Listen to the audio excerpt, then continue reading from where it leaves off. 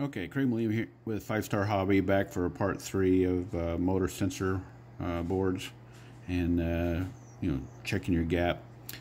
So I have put this motor back together, and you can see that the sensor board went from 66 down to 46, which is a lot better. Still a lot farther apart than the phase B and C.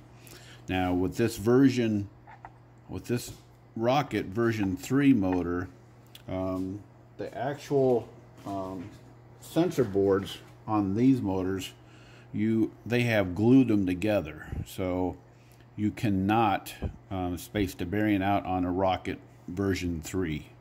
It's because they have glued these together, so you cannot take the bearing out. So I guess if the bearing ever went bad, you'd have to replace this whole sensor board, which is kind of butt. Now the version 5s, the version 5 and the version 4s are not this way, but the version 3s were. So this is about as good as you're going to get on a Rocket version 3. Is this closest, but that is a lot closer. But still going to have to watch the temp on this and make sure that you're gearing the motor properly.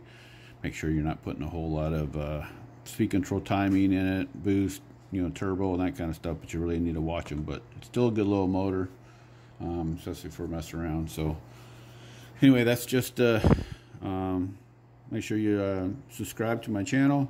Make sure you hit that like button on the videos, and usually, like I said, the gap I usually do 0.5 or 0.80, and every motor is a little different, and each one likes a different motor gap between the sensor board, between that sensor and the rotor.